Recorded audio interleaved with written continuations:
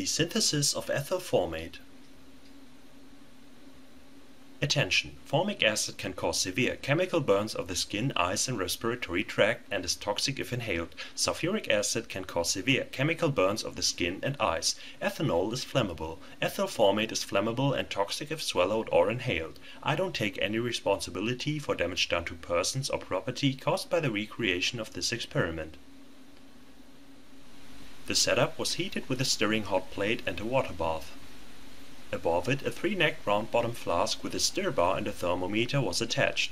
On top of the flask, a distillation bridge with a pressure equalizing dripping funnel was attached.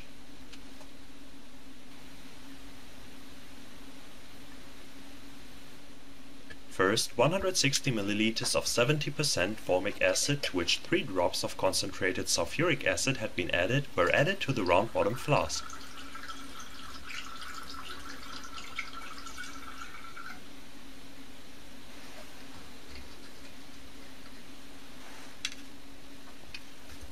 To the dripping funnel, 178 ml of ethanol were added.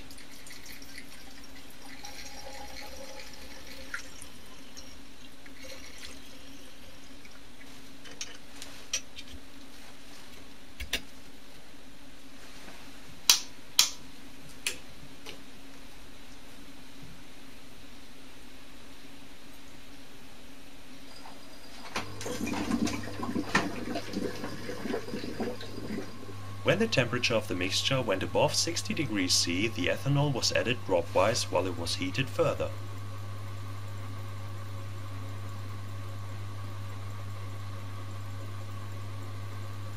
After a while, the amount of ethanol in the flask became too much and isolating the joints didn't help, so the flask was heated until the mixture began to boil.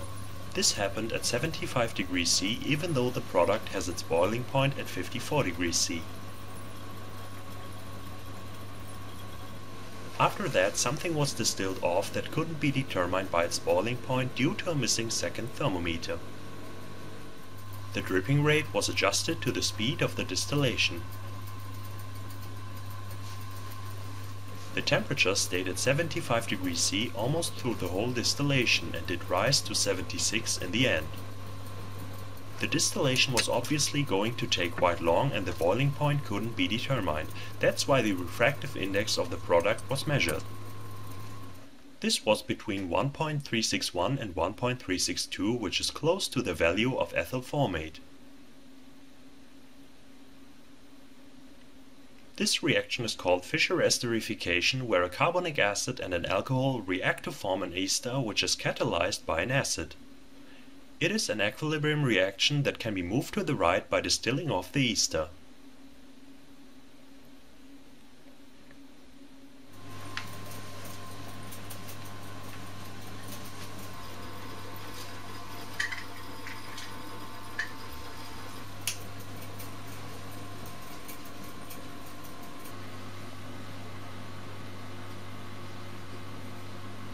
When the addition was finished, the distillation was kept going at a constant temperature of the water bath until it came to an end. Then the flask was removed from the water bath. 178 ml of raw product were obtained that had a smell which was way different from that of the ethanol or formic acid.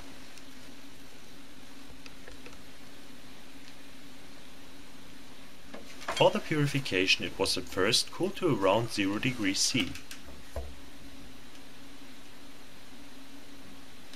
Then it was added to a separatory funnel. These are usually stored with an open stop cock, which is why it always has to be checked at first. It was washed with 25 ml of distilled water, then 25 ml of sodium carbonate solution and again with water. Shown here is only the washing with a sodium carbonate solution, which should remove traces of acid. No CO2 did form, which means that the amount of acid is very low or basically zero. Especially at the beginning, it's important to vent the funnel regularly. It was left to sit until the layers did separate and then the aqueous layer was removed.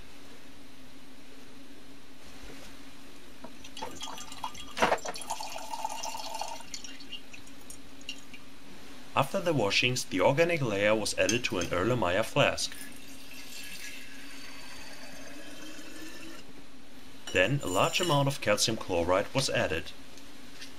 This is not only to dry the product, but also to remove traces of ethanol. It could already be seen in the addition of the calcium chloride that the solvent was dried and became clear. It was swirled strongly and left to sit for an hour.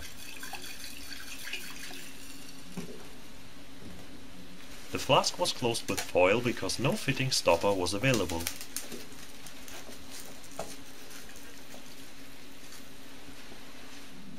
The calcium chloride was very coarse, so the product could be decanted off, otherwise it has to be filtered off. After that, the product was distilled a last time.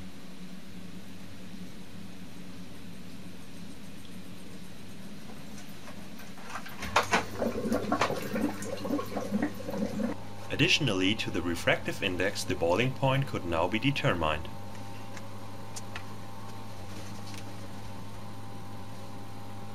It was exactly at 54 degrees C, which is the boiling point of ethyl formate. 168 milliliters of ethyl formate were obtained, which corresponds to a yield of 73%. The refractive index didn't change very much in the purification, but it was already pretty close. In addition to that, the residue in the distilling flask of about 1 milliliter had a strong smell of the denaturing agent of the ethanol.